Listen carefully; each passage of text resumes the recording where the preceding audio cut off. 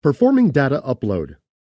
In this video, we'll show you how to perform a data upload of your company records. If you haven't seen it yet, check out Preparing for Data Upload.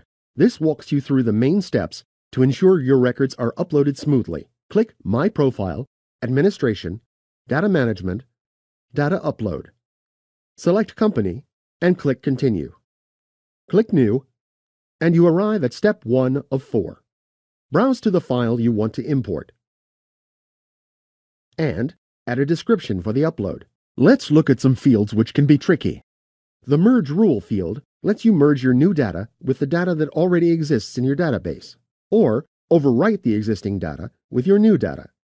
If you choose to overwrite data, make sure the column headers still exist in the upload file. Also, if any field in your file is blank, then the corresponding records in Sage CRM do not get these fields overwritten.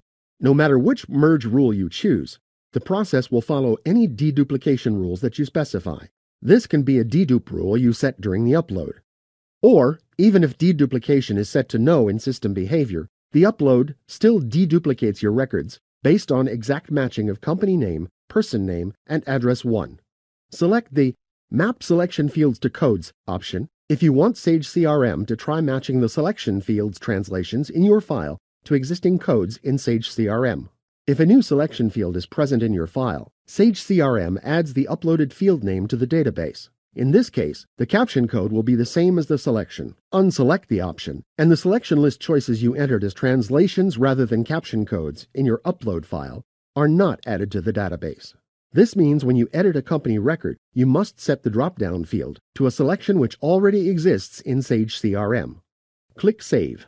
Step 2 is where you map any fields which aren't mapped yet and review the rest of your mappings. If deduplication is enabled, you must apply at least one dedupe rule to a company field and one to a person field.